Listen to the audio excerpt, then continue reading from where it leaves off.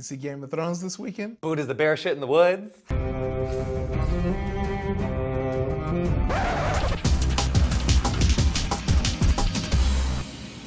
So baby K-Stew is at White House Black Market. She's giving us the full Cinderella treatment. And then super hot St. Francis comes out, but he's like only willing to talk to her in fortune cookies. To serve well, a girl must become no one. So then we have Miss Marjorie marry Tom Tom, and they get to bone in. She takes Tom Tom's V card. He was all like, let's do it more. And she was like, shh, shh, shh, shh, shh, shh. Let's wait, there's no hurry, is there? So then the pussy power that Marjorie put down worked. Tom Tom goes and has a little stroll with blonde hair, and he's like, maybe you should go back to Castle Rock. But he had to tell her like 3 times. He's like, you want to go to the Rock? She's like, no, I don't. He's like, you want to go to the Rock? He's like, no, I don't. He's like, nah, you want to go to this Rock. So then blonde hair goes over to Marjorie, who's having brunch with Fifth Harmony, and she's like, sweetheart. And then that bitch had the nerve to bring up her day drinking. I wish we had some wine for you. It's a bit early in the day for us. Between the two of them, it was like, who can smile creepier? Blonde hair was like, No, she was like, and she was like, so then baby Kristen Stewart has to like get rid of all of her stuff. She like makes like old Rose in Titanic and just drowns all of it in the fucking lake. But she can't do it to her sword, so she buries it in some rocks.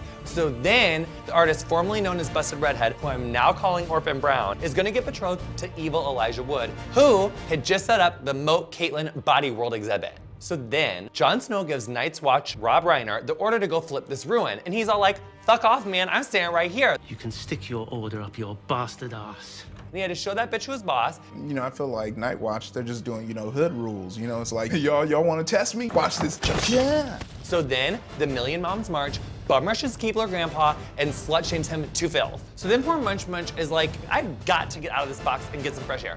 So they go out and he finds out Christina Aguilera's televangelist team has been working hard.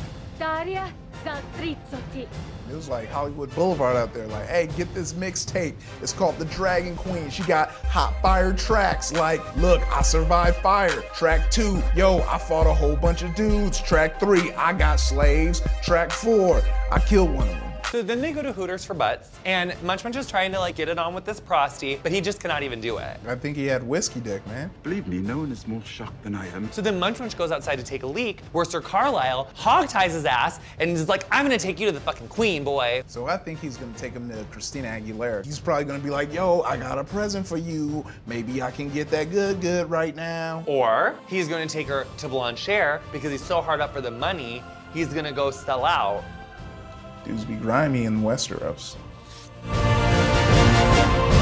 Oh my God, this is giving me Viserys Targaryen realness. Where are you going to anyway? No, I'm auditioning for the sequel to Fifth Element. Where are My dragons.